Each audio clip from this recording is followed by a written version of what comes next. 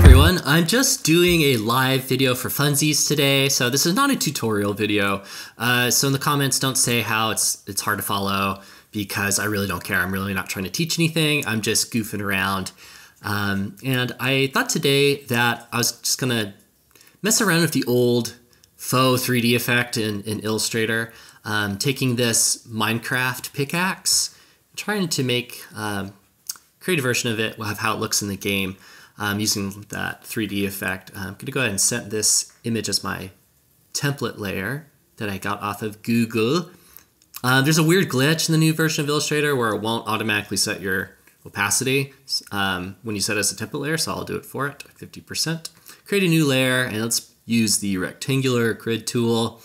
An oldie but goodie. 16 dividers at 1080 height and width. So come on now.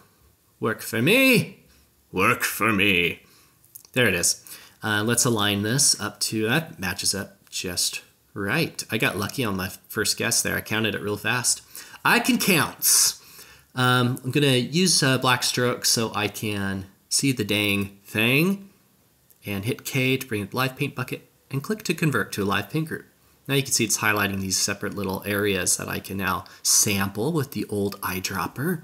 See, there it is. Ta-da! And start painting this in, one at a time. And hit I to sample this lighter brown and fill that in as well. Is this therapeutic to watch? If I do it in a sultry, low voice, is it relaxing to watch me fill in the different pixel spaces on this Minecraft axe? Almost done here. I just got to fill in that center color, and there we go. This is not the best way to do pixel art, by the way. If I was serious, I'd use Photoshop, or you can even use GIMP. But the main, like I said, the main focus is I want to use the old 3D effect, see if we can make something fun here. And there is our pickaxe. Okay, object, expand. Let's get rid of that excess grid. There we go. Looking snazzy. Let's see, effect 3D extrude and bevel. Ba-doo. Nothing has changed in this for years.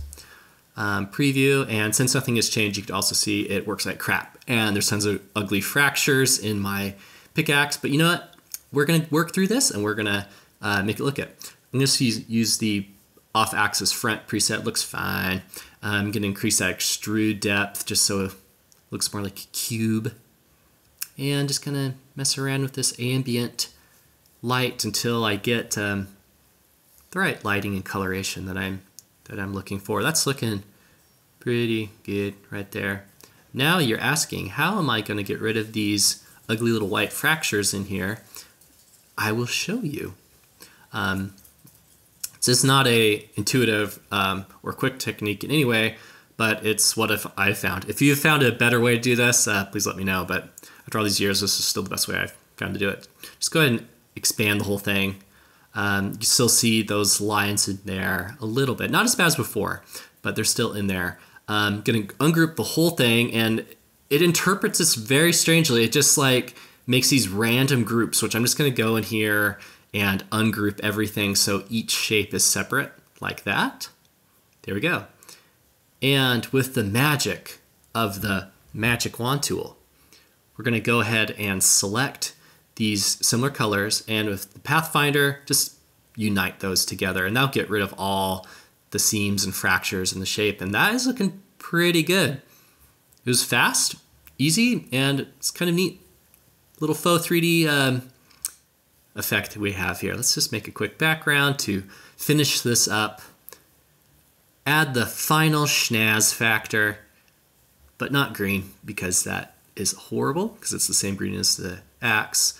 I'm going to use one of the new gradient types in Adobe CC, where I could actually fill in these different nodes. Not like that, not the whole thing. Let's select it. There's our little nodes you can see in each corner. I'll put a yellow there, and keep that white and make this one like a darker orange. There we go. If I had more time, I might add a shadow, but this is pretty good. Just in a few minutes, made a fun little Minecraft pickaxe.